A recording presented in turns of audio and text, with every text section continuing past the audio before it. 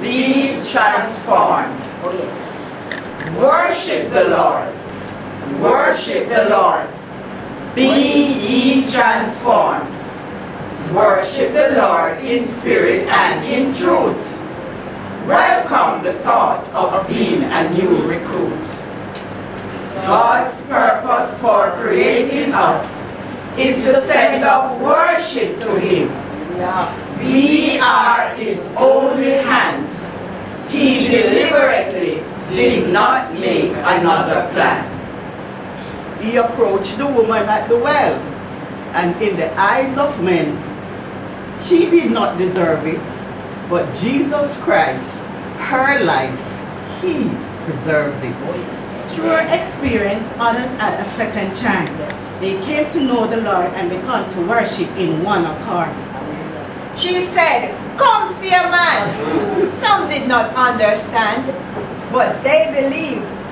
There were definitely changes as Christ rearranges. Hallelujah. Worship the Lord. Your spiritual drought will turn into a reservoir of praise. So will your dry, parched land become fruitful and productive.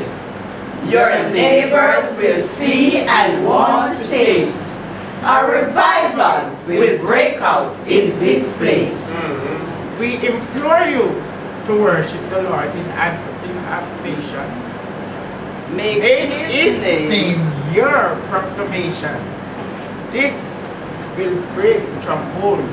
But remember, this is twofold.